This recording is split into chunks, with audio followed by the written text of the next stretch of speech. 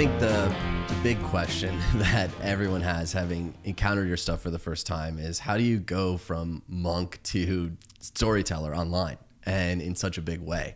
Because it really is a dichotomy between two worlds. And I know that when we think of monks, we don't think of them on social media. We don't think of them, you know, being out there in the public. Absolutely. So I always had this desire to spread wisdom. When I became a monk and got this incredible opportunity to study texts and books that were 5,000 years old, all I could think about was like, how do I make sense of this to someone who has no idea what this is? Being born and raised in London, I was just like, how does this connect to that 18-year-old kid in London that I used to be? How does this connect to that girl who's getting bullied at college? How does this connect to that guy who hates his job? How does this connect to anyone? And so for me, I was always reading all of these incredible texts, 5,000 years old, and going, how do I make that relevant, accessible, and practical to everyone? Because I was seeing huge benefits in my personal life from living those principles, but I knew not everyone was gonna like run off to a mountain and become a monk and live the lifestyle I'd chosen, but I felt I wanted them to experience that. So what I did was beyond, I mean, this is a fast forward version, but I started sharing content online very late. I joined social media in 2014 and in 2016 launched my first video. Before then, I'd been creating content and speaking at universities and schools and companies for a long, long time. So I'd been testing what resonated with people, what connected with them. And then I just decided, I was like, I want this to reach anyone who has a mobile phone. And I read a study that said more people own a mobile phone than a toothbrush. So I was like, if that's the truth, then we need to get it out to everyone. And I thought, what better way than video? So I remember uploading my first video, 3rd Jan 2016 on YouTube, and I had no idea where it would go or how it would do. I think it did okay, and it started off really well. And then I realized it was only doing well because I kept refreshing YouTube and the views kept going up. That doesn't work anymore, by the way.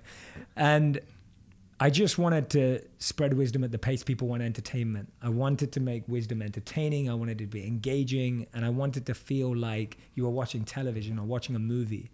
It didn't need to feel like a class. And so I started out, and thankfully Arianna Huffington, within 3 months, someone showed her my video at Davos at the conference, and her team reached out and they said, we'd love for you to create a series of videos for HuffPost. We're not going to pay you anything, but we'd love to test it out. So I made 4 videos for HuffPost. Those 4 videos did 100 million views. It was the most amount of views they'd ever had. And that overnight kind of had a big effect on my trajectory. And that actually was the smaller end. 2017, I really started focusing on my own content on my own channels and platforms. And things have just been insane since then. But the focus has always been, how do you make this entertaining? How do you make it practical? How do you make it accessible? And how do you make it actionable so that people can actually live it today? And I feel like most people listening to this have encountered your content, and it's just different. It just feels different than the other content that's spread throughout social. And the storytelling angle is a big part of that. Were you always a storyteller growing up, or is that something that the solitude of being a monk sort of drew out of you? That's a great question. I was, and I still am, a big introvert at heart. And as a kid, I was like the shyest kid in school. I was okay at English. I loved spoken word growing up. So I'm a huge Eminem fan. And I spent my teens listening to Eminem. I think I fell in love with English because of Eminem. Like being able to bend words, being able to like research in the thesaurus, like synonyms to words, or like looking at a dictionary for deeper definitions of words so that you could make them rhyme or mean something else. So I got fascinated with spoken word when I was around 14. And I loved playing around with words and language. So I think that became a big part of my life in my teens. And then when I became a monk, so much of how we were taught were through stories, like ancient stories, timeless stories, wisdom stories. Like all the learning of the world has always been story. And so because I was listening to incredible storytellers, it was so wonderful to like absorb that atmosphere. So I can't take all the credit for it. It was just because I was learning with monks who were just incredible storytellers. And my job was to tell those stories but make them relevant. So I don't think I was always a storyteller. I think it's something that came from immersing myself in being a monk in that community. And then it was something where I've just spent so much time with people's pain. And I think that's often missed. Like over the last 13 years, I've coached several people, thousands of people, worked with people, one-on-one groups. And when you sit with people's pain, you figure out how to break through that pain and connect with people. And you realize more often than not, it's a story. And that story, when it's real and it's genuine, that breaks through everything. So for me, that's where it evolved. It wasn't something I was naturally gifted at or had a skill in or any of that sort. Well, it's certainly a thing that's been coming up in our conversations over and over again with the emotional component to the human spirit. And that's going to be wrapped in stories. And we tell ourselves stories to make sense of the world. We're putting stories together constantly to figure out how to get through things. Kobe here was just here with us talking about his new venture in storytelling to be able to give wisdom to young men. And it's a wonderful thing because, of course, a lot of these things, as you mentioned, some of these parables, some of these lessons are thousands of years old, and we might hear them in contemporary form, but to us in that form, they just sound like a fuddy-duddy cliche, and we throw it out the window. Without that story, how can we put any sort of emotional teeth into it and feel good about it? Yeah, absolutely. I completely agree. When we think about connecting with one another, we do it through stories. And when we meet each other for the first time, we're sharing stories. We heard your story of moving to LA, even in the green room here. And obviously you've studied some of the best stories in the world, passed down thousands of years. What have you drawn from those stories that you try your best to encapsulate in the videos that you create? Oh, wow. That's a great question. I'm going to tell a story to answer that question. Great. It's not even that old, and I'm not even sure how completely factual it is, but it's so powerful that I'm going to share it anyway. The story is acclaimed to Alexander the Great. It could be anyone. And I would, if that's not true, then I would just listen in and think of any great warrior or any great emperor or someone who achieved a lot in life. And so the story is of when he's on his deathbed. And when he's on his deathbed, it's said that he had 3 wishes. And those 3 wishes, when his ministers asked him what he wanted, was that he wanted him to be carried by all the doctors to his funeral. So he wanted his coffin and his body inside the coffin to be carried by all the doctors, the best doctors, to his funeral. The second thing is he wanted that path to be laid with everything that he'd gained in life, all the jewels, all the riches, all the money, everything. And the third thing he wanted was that he wanted his coffin to be left open so that you could see his hands on either side, right? And the ministers looked at him and said, that is the most morbid thing in the world. Like, this is your last wish and those are your 3 wishes. And they said, why are they your 3 wishes? And Alexander the Great explained, he said that I want the best doctors in the world to carry my body because I want the world to see that even the best doctors in the world can't save you from death. He said, I want the path to my funeral to be laid with everything I've gained to show people that you can't take anything with you. And he said, I want my hands to be outside of the coffin to show that we come into this world empty-handed and we leave this world empty-handed. And that's one of my favorite stories, and what I try and imbibe in my videos and live by is that I believe that we all have a finite number of breaths and we all get an opportunity to make them count. And there's a beautiful thought by Maya Angelou where she said, people will forget what you did, people will forget what you said, but people will never forget how you made them feel. And for me, that's what we've got. All of us have this limited amount of time, and all that's going to be remembered is how we made people feel. And so for me, my videos are all about how am I making people feel. If I can give people a feel of self-worth, a sense of personal growth, a sense of confidence, a sense of self-esteem, whatever it may be, I want to use my living time doing that. And what I love about this entire idea of sharing these stories is the realness tied to them, right? The stories that you're sharing, they resonate because the emotions are real. They're not saccharine, they're not fake, that you see on social media, which is, you know, this alternate reality almost that people try to put their best foot forward. And your stories speak to the realness of emotion and the pain that we all feel as humans, no matter where we are in life. With obviously choosing the solitude to become a monk, how does one leave it's sort of obviously a beautiful place with amazing friends and family to just go and seek that knowledge? How do you end up making that decision, especially at a young age? I think the big thing is we all are looking for role models when we're growing up. Like, I feel like we all had someone we looked up to.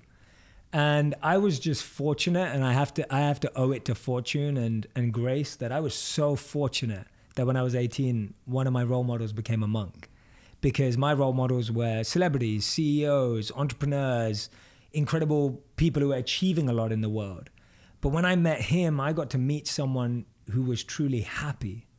And I think we meet a lot of people who have a lot of money, who have a lot of success at a young age, but you rarely meet someone who's truly happy. And I think everyone who's listening right now or watching will be able to remember a time when they felt they met someone who is happy. And I'm sure that's a rare memory, but it exists. And I was so captivated by that happiness that I felt this person was experiencing that I was like, I want that. You know, and you feel that. Like, I always say that it's always the common denominator in the room. If you're in a room with someone who has millions of followers, you'll be like, oh, I want that. And if you're in the room with someone who has a yacht, you'll be like, oh, I want a yacht. And if someone lives in a fancy home, you'll be like, oh, I want a fancy home. Like, we always want what we feel in the room. Like, the person who has the most in the room becomes the most desirable. But for me, I was so fortunate to be in a room where someone was happy, and that became the most desirable thing. And I was just seeing around me, I was aware that I was looking at people around me who had money but were sad, who had the love of everyone in the like relationships, whatever, like the best looking partners, whatever, and they still were sad. And I was just looking around me at 18 and observing that I couldn't meet someone who's really happy apart from this guy. And so I was like, I want that. So I ended up spending all my summer holidays from aged 18 to 22, half of them in bars, steakhouses, and working in the world of finance in London, and the other half living as a monk in India. So I call it my first ever split test, or my A/B test, where I was literally like, I'm going to live the paradox. Like, I'm going to go from living up large, like, you know, having fun, having the best relationships, drinking, going out, whatever it is, and I'm going to compare that to the opposite. And I can totally say by doing that experiment 4 years later, I was convinced that the experiment of living as a monk was more meaningful, more purposeful, and made me more happy. So I was like, it's a no-brainer. So that's how at an early age, it was just an experiment. And that's why my consistent recommendation to anyone listening is experiment with stuff. Like, try stuff out. Go and live it for a week. Live it for a weekend. Don't just think about it in your head. Like, get out of your head and get into action. So if I just thought about it, I probably wouldn't have done it.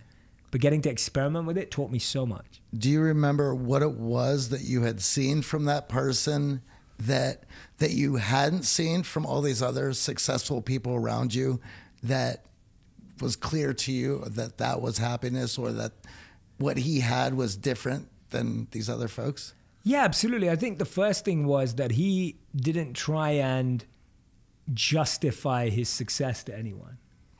So like, he didn't walk into the room and say, oh, and I found out afterwards, he'd given up jobs at Google and Microsoft to be a monk, but he never said that. Yeah.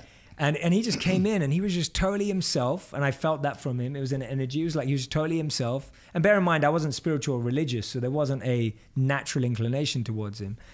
And he was totally happy being himself. He was dressed in robes, but at no point did he look uncomfortable to be where he was. And bear in mind, we were all young 18-year-olds who do not get impressed by someone in robes. So there was no external facet of him that was attractive or anything like that.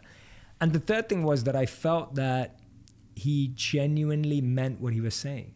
And I think that's the hardest bit. It's like, we all know, we've all played roles where you have to become someone because you're wearing a certain suit or role or title. Whereas when he spoke, I was just like, yeah, that's what he thinks. Like, that's what he believes. He's genuinely living that. And then when I got to see him in action, you could see he just loved every moment.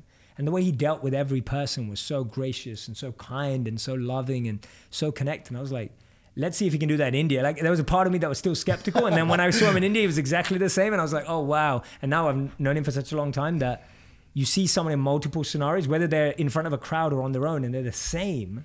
Mm-hmm. That's hard, right? Like, when someone can stay the same, whether they're with a million people or whether they're with one person, that's, you know, that wins your respect. It's that authenticity, yeah, right? And I feel it's easy to lose sight of that when you're collecting all of these things that make us appear successful. Now, we would be remiss this month to not talk about toxic relationships. And I would imagine at your age, on that career path, saying, you know what, I'm going to go be a monk in India. You dealt with some doubt, and you dealt with some people who were like, absolutely not. And even to this day, I'm sure you're dealing with those doubters. So take us back to that moment when you are carving out a new path for yourself, when everyone else is probably thinking you're leaving everything on the table behind for this one thing. Yeah, absolutely. I'm so glad you brought that up. I tell this story on my podcast about how I was first greeted by everyone around me just going, you've gone mad. Like literally, like all my friends at university were just like, "You've gone crazy, right?" And the second thing was, "Are you gay?" Like those are the two questions that I was asked. And this is 2010 when I made the decision. So 9 years ago, and people were just like, "Yeah, so you're mad, you've gone crazy, you've been brainwashed, you're gay," or like what's? And everyone's quite confused because they saw me as someone who was normal in every other sense, and I was like, "Yeah, I'm the same guy. I've just decided to graduate and become a monk instead of going to work for X bank or X tech company."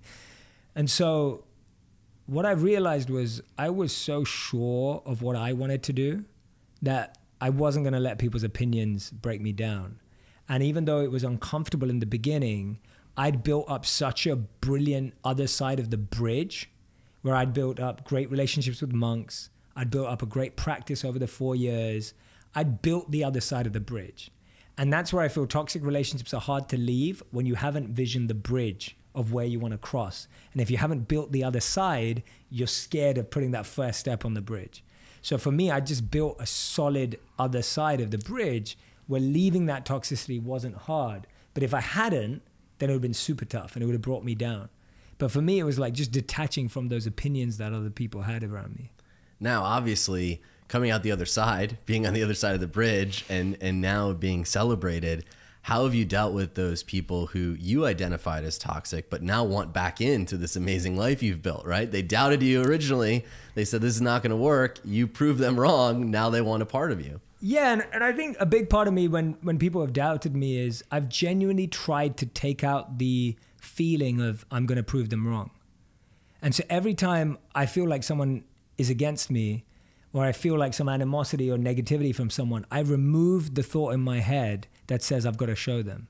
Because I don't want that to become my motivation. Because if that becomes my motivation and intention, then now that person controls me. Right, and now if they're not impressed when I come out the other side, then I'm going to keep seeking their validation.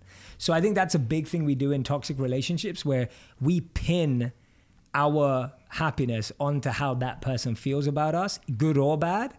And then you're left your whole life searching for that. But going back specifically to the question you asked around how I would do that, my big focus was, how can you just want to connect with people as people? Now, the people that stuck with me the whole way, I trust them and love them more than anyone. People who left and come back, I don't trust them. And I'm okay with that. I have my distance because I'm just like, if you weren't with me at that time, then I can't trust you in the same way as I trust these people who've always been there. So the best thing is it's shown me my true friends. And therefore I have a great group of people around me that love me, that have always been there, that have, even if they misunderstood me, they were honest enough to say, Jay, I don't get you, but I'm going to stick around. And I love that honesty too, right? It's not like everyone who stayed around was like, Jay, you're amazing. You're making the best decision of your life. They were just like, I don't get you. You're weird, but I'm going to stick around because there's something here. And then the other side of it is, I feel like we give our toxic relationships and negativity so much energy. We're like for example, in your comment section on Instagram, for anyone who's on social media, for everyone who's on social media, you could pinpoint the one negative comment out of 100 positive comments. And we all do it. We amplify the negative, and you see it all the time. And we do the same in our lives, where we sit here talking about all the toxicity.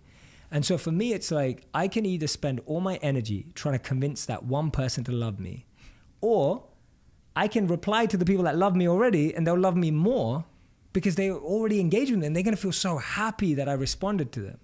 And I think this is a great simple tip for everyone who's listening, is just when you respond to positivity in your life, it just increases. When you respond to the negativity in your life, it just increases.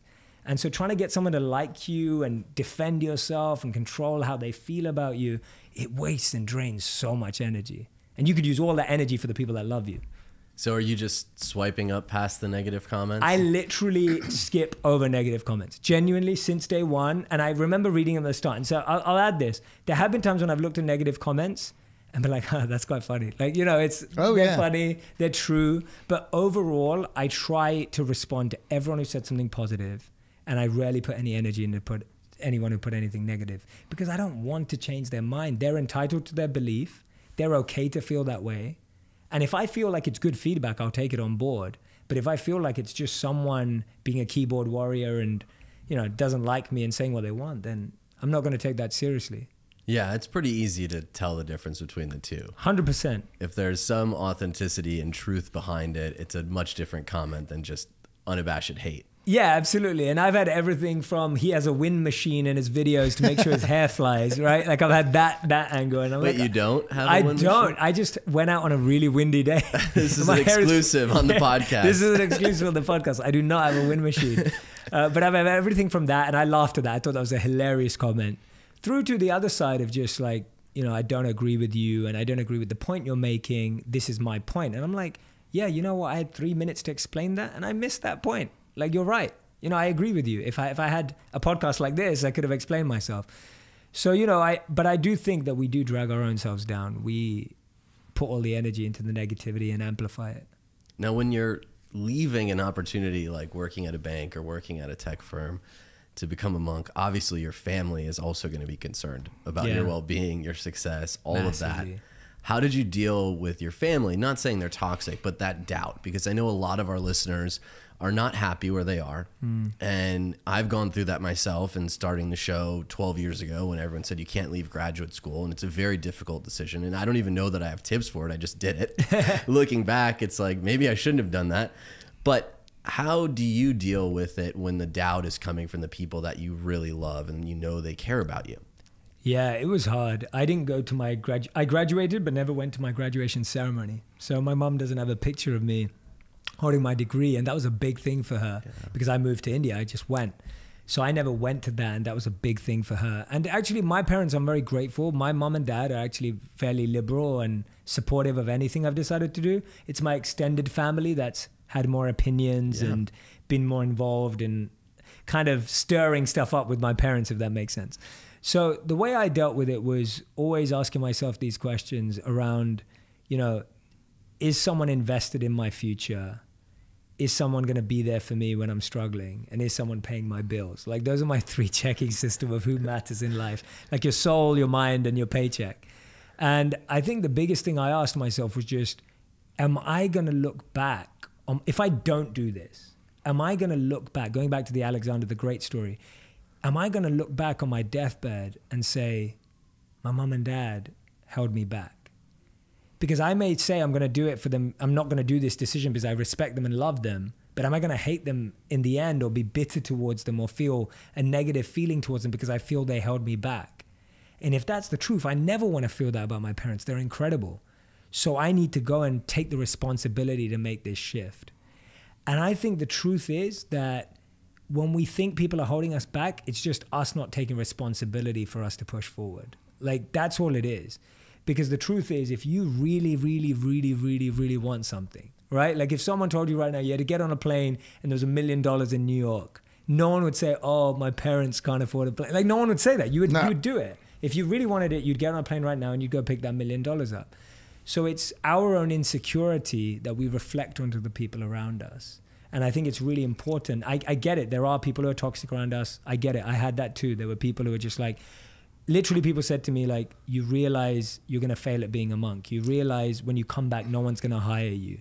You realize when you come back, no one's going to want to be with you. You realize, you know, there were so many things. Like people like, you know, you're going to be socially dead. Like no one's going to care where you are. There was so much of that, but it didn't get amplified because I was strong in my conviction. So the way I dealt with it was just keep strengthening your conviction rather than trying to weaken the argument. Because the opinions of others will get weakened when you strengthen your own, right? That's how it works. You don't weaken someone else's to strengthen your own. Right. I love that. And we're so sensitive to these things that, I mean, your best course of action is to strengthen yourself. And I even know for myself personally that, well, AJ and I talk about this all the time of how well we have walled ourselves off of a lot of negative talk, toxic people. And it had been a while since I had any interactions with that just wasn't positive. And a guy had of a friend that I was having dinner with started poking around about the podcast and what I do. And for whatever reason, just took a couple shots at me. Never met the guy before, and we had this conversation. It was so bizarre, But the one thing that I noticed was there was a day and a half that I reflected on this stupid conversation. Now, and I don't know why he said what he said or his intent. But what I do know was that for a day and a half, I had spent time reflecting on that, trying to figure out, well, what did that mean and what's going on there? And that was a day and a half and too much time already gone, which I did not need to waste on that. Yeah, absolutely. And that's what we all do, right? Like that one, and thank you for sharing that. That 1.5 days could have been invested in anything, right? Absolutely. Yeah, no, thanks for sharing that. And great story. When we talk about family, obviously it's difficult for some of us because we want to succeed for them. We know all the sacrifice they made, but I think the one thing that gets lost in this is unconditional love. Even if you fail. So you're listening to the show and your family is doubting you and saying, you can't do this. What is wrong with you? You can't be a monk. You can't create online videos. You can't start a podcast. I'm telling you that if you fail, those doors are open. 100%. They are never closed on you. The only thing that's going to hold you back long-term is that regret of not trying and failing. Yeah, absolutely. Yeah, you're 100% right. And that's the thing, that when I came back, literally my family was like, so there's some people that said, oh, we told you so. Like when I came back from being a monk 3 years after, a lot of people were like, oh, we told you. And the second thing I heard was like, why are you back so early? Like, you know, like we thought you were going to do this for real. And it felt like a failure because I wanted to do it for a much longer time and I couldn't. So it felt like a failure in so many regards. And then I had to refigure my life out. But you're totally right that the people that genuinely love you will always stand by you, like always. And that's the best thing. It's such a great test. It's such a great test. Why do you want people around you that only love you when you do what they want you to do? Like, why do any of us want that? Like, why don't we just want people around us who genuinely stick with us through whatever we go through? Yeah, we give away all of our power when we allow that to happen. Now, obviously, putting out content like you put out, there is a concern, and I'm sure a number of our listeners, we talk a lot about perfectionism, right? You want the video to be perfect, and you want to have this massive impact, and some of your videos have had ginormous impact, and then some not as much. How much thought and concern goes into launching that video and getting the traction that you're looking for? And are there moments of self-doubt even today, sitting where you are now? Yeah, absolutely. I always talk about there's three types of creators, but we usually end up one of the two. So there's the sellout creator. A sellout creator only goes with what the audience wants. So you literally forget about anything you care about or believe in. You just go for what you think is going to get likes. And then the opposite is the selfish creator who only creates for themselves. They're like, I think this is amazing. Like, I'm the funniest person in the world, or I'm the deepest person, or whatever it is. And you create something and like no one wants to watch it because you literally made it for you and your mom. Like, you know, it's kind of like sits there. And so I always aim for being in the middle. I recognize that I want to stand for what I believe in, but I also want it to connect and resonate and have a positive impact on other people's lives. So that's my starting point, that every piece of content should be true to me, but it should resonate with people. It should make a difference. I set a goal very early on that my videos were only 75% complete. And I say this everywhere. Actually, I've never said it often I've never said it on a podcast, but I've said it often on stage and at events. My videos are only 75% complete, which means I mess words up often. So you'll see that sometimes my sentence wasn't perfect. I mispronounced a word. I developed a lisp on a word because it was in flow and I said it and it wasn't right, but it felt right. And other things where I finished a shoot and we forgot a shot that was huge for the video, but I'm like, it's all right, 75%. So my goal with every video is 75%. And I've had to do that because I've realized that if I wait for 75 to 99, I'll be waiting for a year and a half or 3 years. You'd have two videos. Yeah, I'd have 2 videos, right? And we release 3 videos a week right now. And so for me, the goal was always 75%. And I personally love that. Yeah, and I personally think that's a great aim because 75% is realistic, it's quality. So you're not settling for less.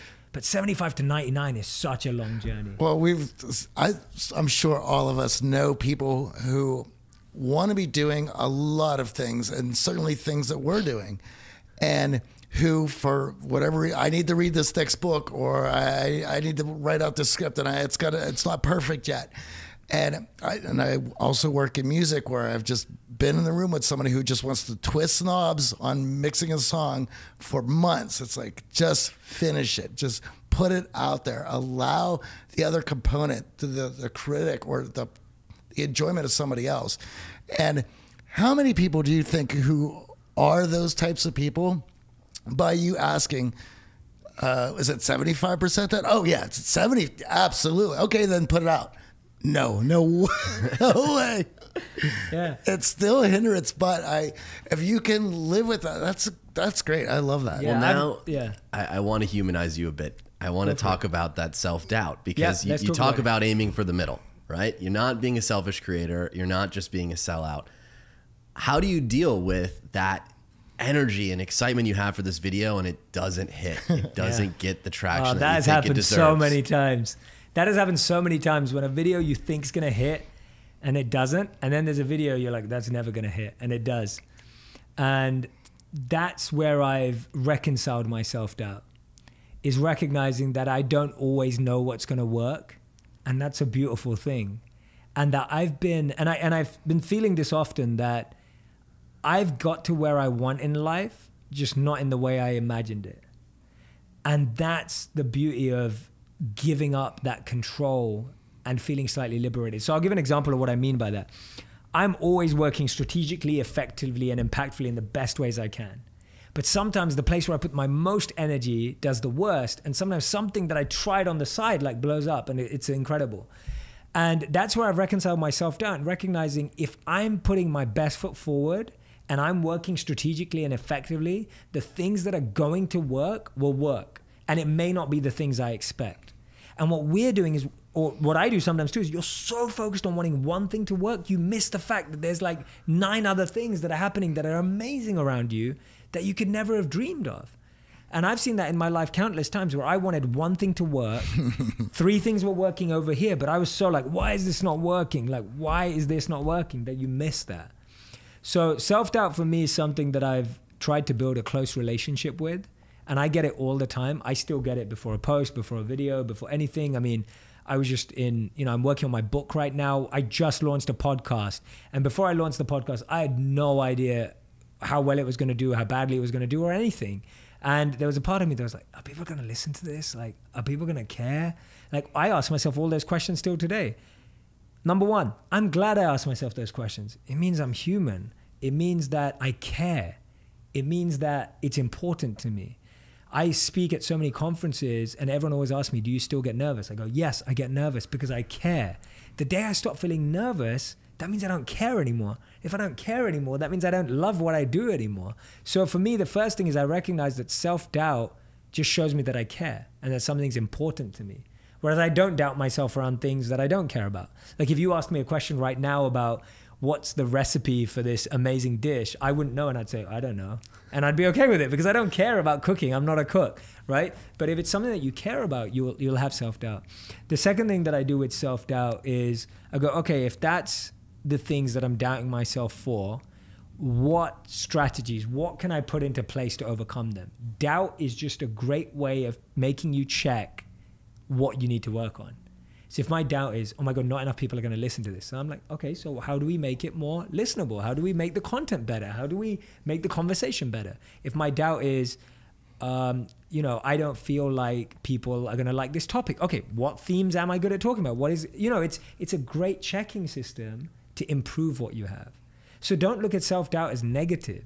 Turn it into a positive by actually asking yourself those questions.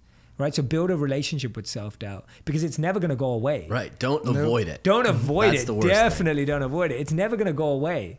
So if it's never going to go away, build a happy, positive relationship with it. So my positive relationship with it is you're showing me what I need to focus on to feel less of that.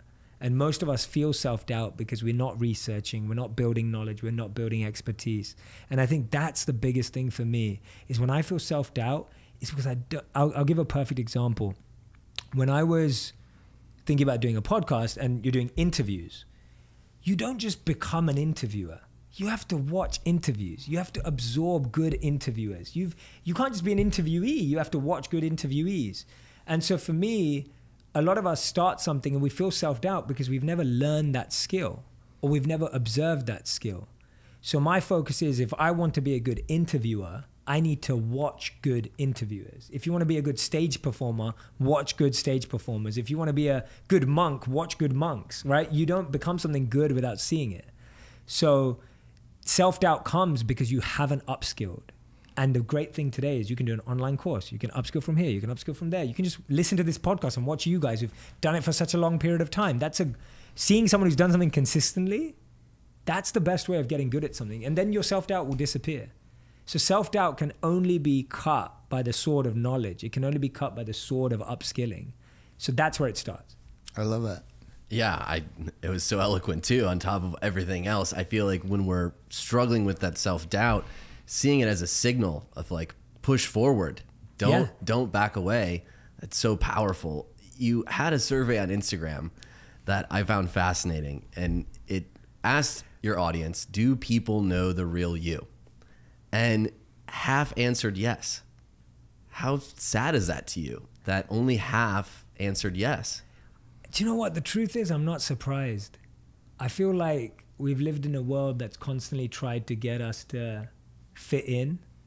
Like, we were always told to fit in, stand in line. And then when you grow up, everything's like, oh, how do you stand out? And how do you, it makes no sense, like, right? Like, when I remember going to school and everyone was just like, stand in line, right? Fit in, like, wear the same uniform. And then when you grow up, it's like personal branding, stand out, be yourself. And it's like, okay. So I'm not surprised that people don't know the real them, because I think people are scared of being themselves, because that may turn people off. Everything comes with connotations. We've been taught to be a certain way of what's normal and acceptable. All of those things. I remember the first time I wore robes on a street, right? It was like so scary. I was like, what if someone who knows me sees me? Like, I'm going to feel weird. And then you think about it and like, why? Like, you know, why do we think that? Because we've been, you know, all these conditionings have been in place. So for me, I'm not surprised by that, is my first point. I don't feel surprised by it. And to those who answered no, what's your advice to them to allow people to see the real you, to be more authentic? I think the first thing is you've got to get comfortable being you. See, no one will ever be comfortable with you being you if you're not comfortable being you. And I think we first try and prove ourselves to other people. So my favorite, this is like, I talk about this all the time. It's probably one of my favorite pieces of insights. It's from a writer named Cooley in the 1900s. And he said, today I'm not what I think I am. I'm not what you think I am. I am what I think you think I am. So what he means by that is, we are living in a perception of ourselves. If I think you guys think that I'm nice, then I feel nice. If I think that you think I'm weird, I feel weird. So we're constantly living through the perception of someone else. So my first thing is, get away from that. Take that away. Figure out how you feel about yourself. So I would say happiness is how you feel about yourself when you're by yourself. Right? Like, how do you feel about yourself when you're by yourself, when no one else is around? And start there. When you mention that, of these perceptions, the first thing I was thinking is how exhausting, right? To want to know what you're thinking, then what you're thinking of me, and then now I'm going to home. That just sounds like an exhaustive day. And we've been friends for 12 years. Wow. You know, these thoughts never cross our mind. It doesn't happen around friends, yes. right? When we're around the people that we have a relationship with already, we're not constantly second guessing ourselves and feeling inauthentic. But when we're around strangers and we're trying to impress them, instantly all of that self-doubt creeps in, and all of a sudden we put up this facade. So one of the easiest ways for me to fake it until I make it, as I'm working through this process of trying to get more comfortable as an introvert, meeting more people and having to put myself out there, is treat people like they're already your friend, Wow, right? nice. Assume that they already like you, start there, that we're already friends, and then you don't have this inauthenticity that you're struggling with. I really like that. That's such a great tip. I love that. Yeah, and I think the other one is, like, just get comfortable being you and figuring out what that means. Like, if you just observe, when do you feel uncomfortable? So I found this, when I go to an event that I'm not speaking at, that is not about what I do, but I'm attending, I've observed that I prefer finding a one-to-one conversation in a corner and going really deep with someone, rather than trying to mill around the like popular circles and try and have and direct a conversation. It doesn't work for me. So now I can be myself by going, it's okay if I don't network at this event. If no one knows that I'm here, it's fine. I'm going to go off and have a meaningful conversation with 1 or 2 people. And when you know that, you just put the pressure of yourself and you're just like, yeah, like I can't be, you know, and then you can be, so it's just observing when you feel at your best and then figure out how to do that in each place. And that's going to take testing and time. Like you're going to go to a party, you're going to do something that's not you. And then you're going to go, okay, I'm not going to do that again. And we've all been in that position. But you got to do it once. You got to do it once. You have to do it once. Yeah, exactly. Now let's talk about finding that elusive purpose. I know it's a big core of your message. And I know when we talk about figuring out who you are, right? Get comfortable with who you are. A lot of us are nervous thinking about that. And one of the exercises in our boot camp is ask, what are your values? Who are you? And a lot of times, because we've had all this outside influence, marketing, everyone telling us what we should do, who we should be, we lose sight of what it actually is to be us. And in terms of finding your purpose, that seems like it's the first step, is getting comfortable with yourself, understanding that. How do we take that next step towards finding that purpose? Yeah, so for me, I define it as your passion is for you, your purpose is for others. So your purpose is when you use your passion to serve others. That's the link. So for me, the focus actually first becomes, what's your passion? Like, what are you passionate about? What do you enjoy doing? And then the parts that's usually missed. So everyone hears follow your passion, find your passion. It's like a cliche, it's everywhere. The difference is get really good at it. Like get so good at it. And everyone always misses that point. You can be as passionate as you want about tennis, but if you're not really good at tennis, no one's going to care and no one's going to take note. And I think that's often missed, that not only do you need to find what you're passionate about, you need to turn it into an expertise, which is undeniable. And that requires the hard work. That requires the work ethic. That requires the early mornings. That requires the training in whatever field you want to be. And that's going to make you successful. So when you figure out your passion and you get really good at it, you're going to become successful. But you're only going to be happy when you use that success to help other people. And then you've got to figure out that link to purpose. So you're going to find your purpose. So when you realize, hey, I'm really good at this, I love it, I get a lot of happiness from doing it. When you start using that to make a difference in other people's lives in any way, it automatically switches into a purpose. So you don't need to find your purpose. It's just an automatic evolution of finding your passion and being really good at it. And that's where we're messing up, that we haven't found something we love and we haven't found something that we love that we've got really good at. So what we usually do with our lives is we do things that we're not good at and don't love, right? Or we do things that we're good at but don't love. And we need to switch into the spaces of things that we love but are not good at and get really good at them, and start finding out things that you are good at and you do love. And so I would encourage you that any interest you have, like just go and we just live in a world where you can explore anything. And anyway, so yeah, we can dive into more of it. Yeah, well, let's talk about that mentorship for you and that process of getting really good at it. What did that look like for you? Okay, now you know I'm passionate about storytelling. Yeah. How did you get to the success around storytelling? Sure. So my parents did the best thing ever when I was 14. I was really shy. I didn't enjoy stages. I didn't enjoy speaking. My parents forced me to go to public speaking and drama school. So I spent 14 to 18 in public speaking and drama school. Changed my life. I did not know what I wanted to speak about. So even when I finished at 18, I still didn't like going on stage because I didn't have anything to talk about. So now you've got the tools, but you haven't got the passion. So I developed somewhat of an expertise in 4 years, but I didn't have what I was passionate about. And then when I became a monk, I was like, this is it. This is why I went to public speaking school, because I love talking about philosophy. I love talking about science. I love talking about culture. I love talking about life. I love talking about growth, etc., the mind. So I got what I was passionate about when I became a monk. So for me, the process came from 4 years of consistent public speaking school. Like, it changed my life. And that's all thanks to my parents for forcing me to go. I had no interest in being a public speaker or a storyteller or any of these things. That was just, I lucked out. And then it was me finding what I was passionate to speak about.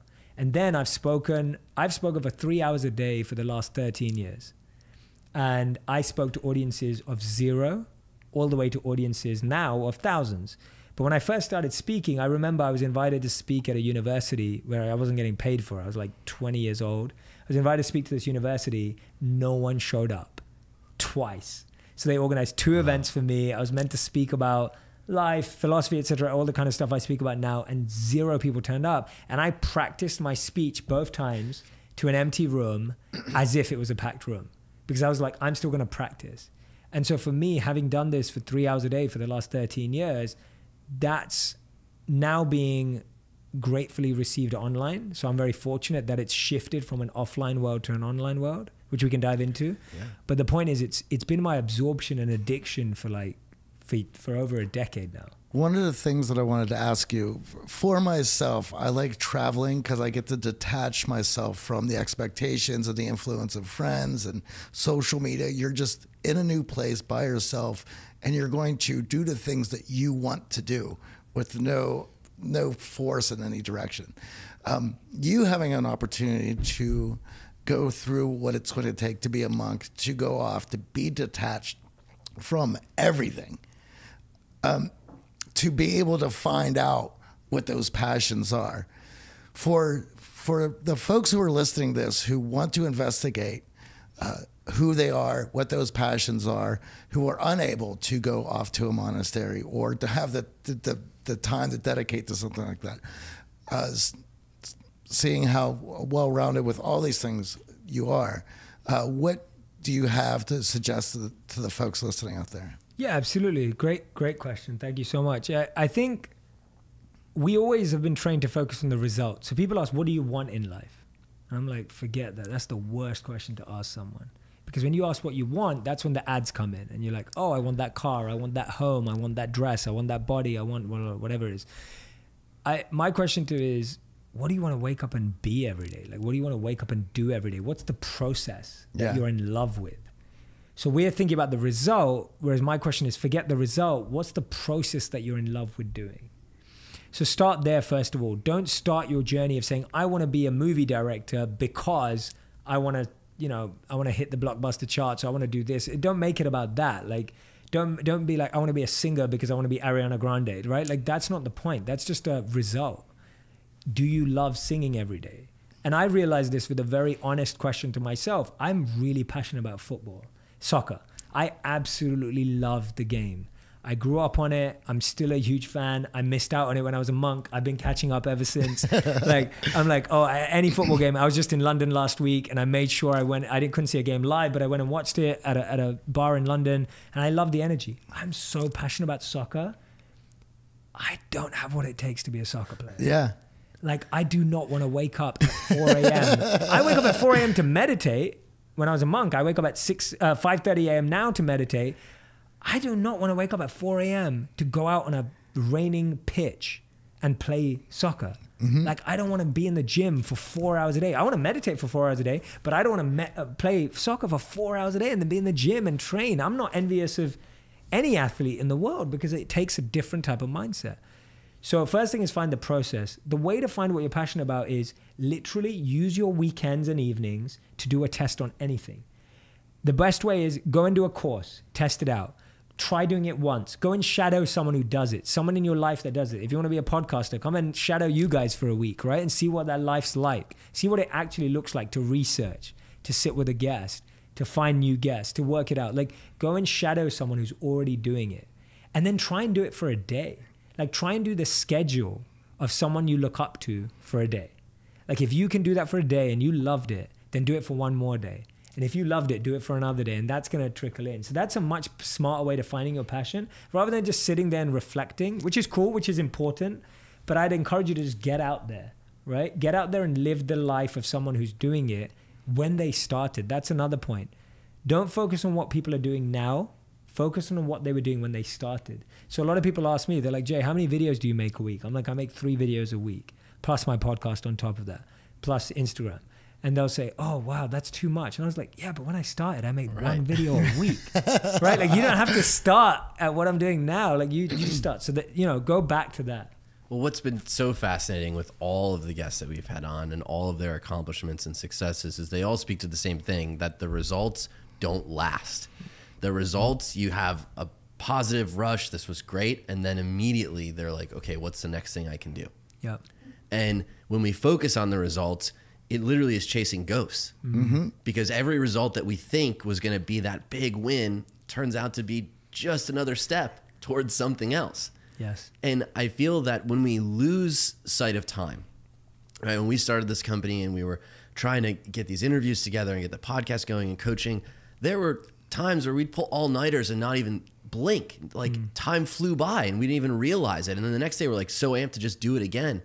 That's where we're starting to uncover this passion that we're talking about. It's not when we're sitting at the clock watching the minutes go down and go, okay, when can I get out of here? When can I go do this other thing? I think the other thing that's so interesting about this message that I really love is this idea of experimentation at any age, right? I think a lot of the advice online is like, oh, well, you're young, experiment. No, if you're old, experiment. Everyone should be experimenting. And you've seen these results in all of the content you've produced, that it's through experimentation that you've learned how to find that message, how to tweak things, and how to grow. And when we're not experimenting, we're just standing still. Absolutely. And that's the biggest challenge, right? We're not experimenting enough. And so a lot of my friends will say, Jay, you always look like you've got something exciting going on in life. And I'm like, yeah, I do. But that's because like 9 people told me that my other ideas sucked, right? And so like I get more wins because I get more failures. Because I'm failing so often. I'm trying so many things out so often that don't go right. And then everyone sees the one thing that goes right. And that's how it works. And that's the odds for anyone. That's not just me.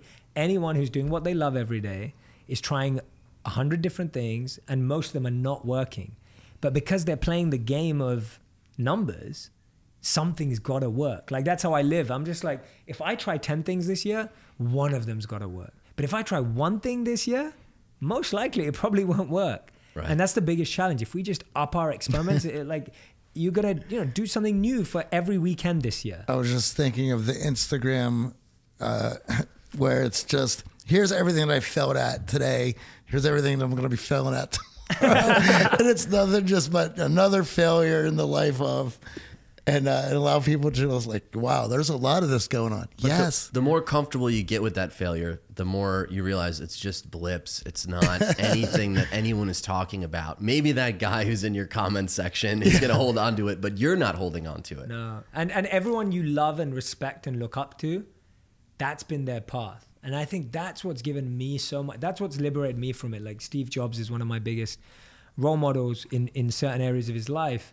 And when I've read his biography, by Walter Isaacson, it's like the guy has failed so many times. Yet all of us, like most of us, have a phone that's an iPhone or an Apple product in our home or whatever it is.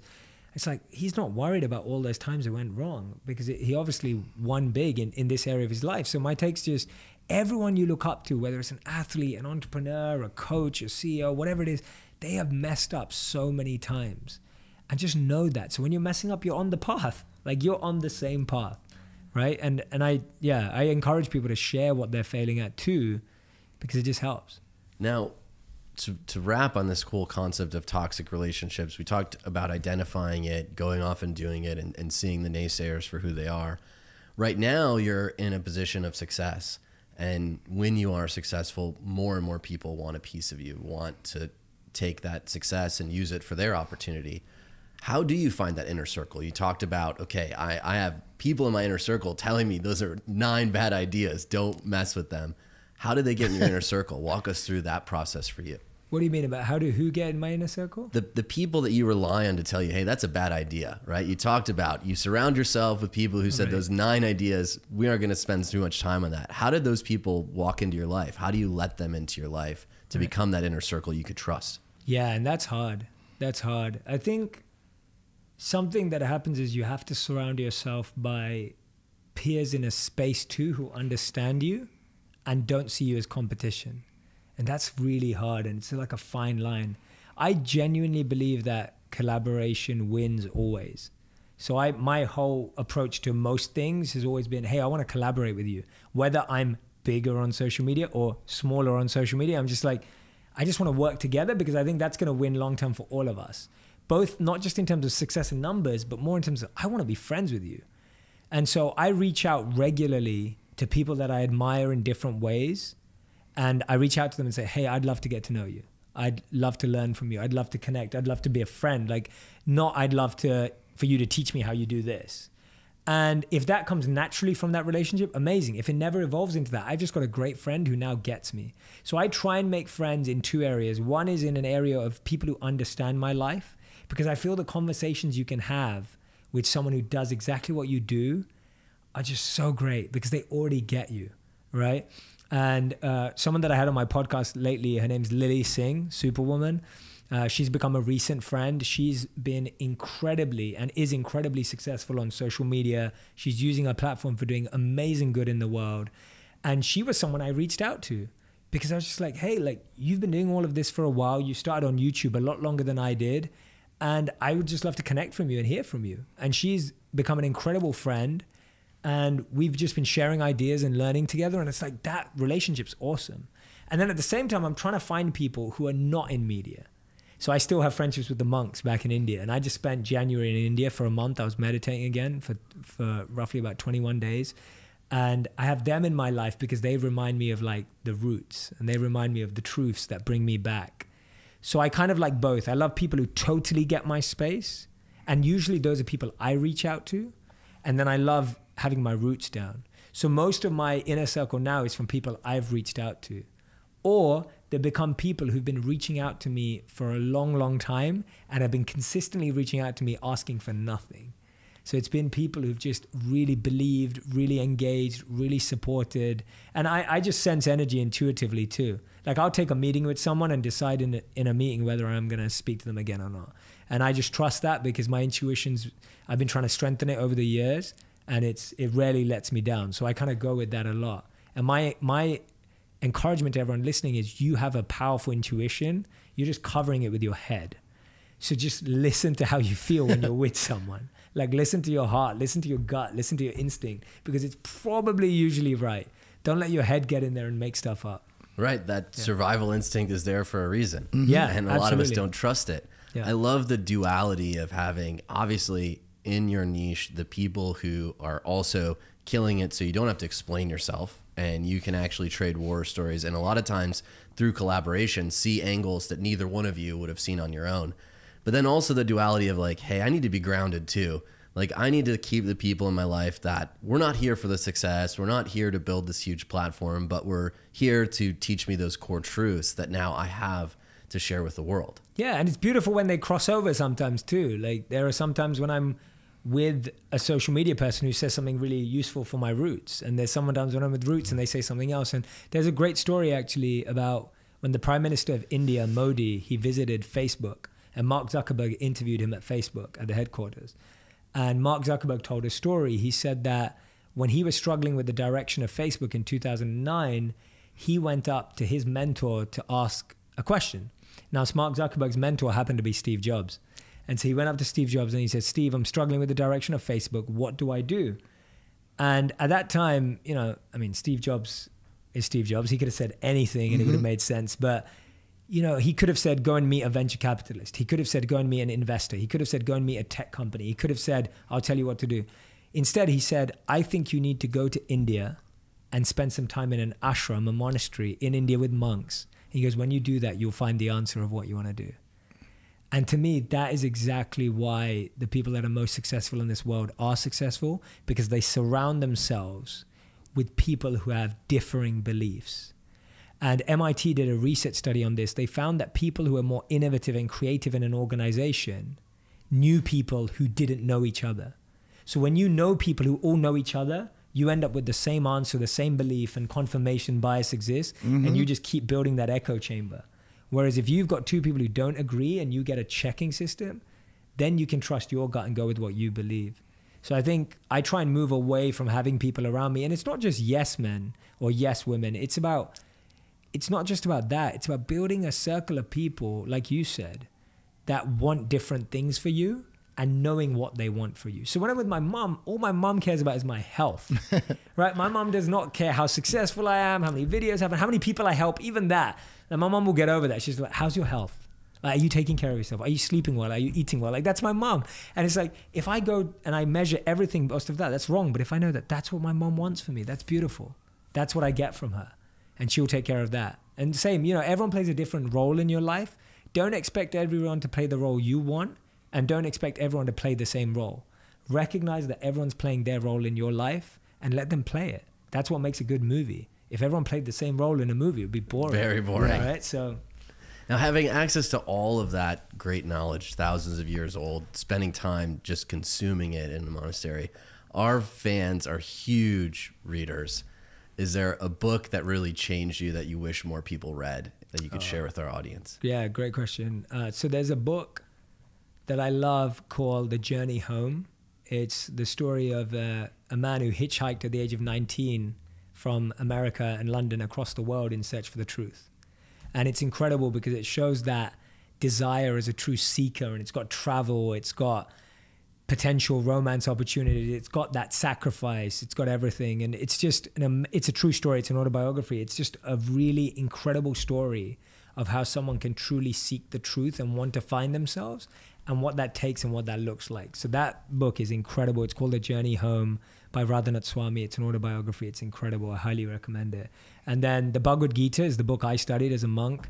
It's 5,000 years old. It's the story of a warrior getting advice from a divine coach, getting insight into life. It's a book that's like the classic of India. And today, most knowledge that I read seems like it stems from it. Like there's rarely a quote or an Instagram quote or a Tumblr quote that I find that wasn't influenced by the Bhagavad Gita. It's not the easiest read, but it's incredible if you dive into it with someone who knows it well. The last question I have for you, we were talking about this before. I'm sure our audience is interested as well. Starting a podcast, what are your goals for this show? Obviously, you have these great videos. Where are you taking your podcast? Yeah, thank you so much. So yeah, the podcast is called On Purpose. It's on absolutely every platform. And the reason why I opened up this medium in my life was I wanted to build depth with my audience. So I feel like videos give you scale in terms of you can touch a lot of people for like 3-4 minutes. But I love the community I have online. And I really believe I've got this incredible community, and I wanted to build depth. I wanted people to get to know me better. I wanted to get to know them better. And the thing that really brought it about was I wanted to create a show, a podcast, that allowed friends that I knew and guests that I have to go beyond what people see them as. So to go beyond their profession and into their purpose.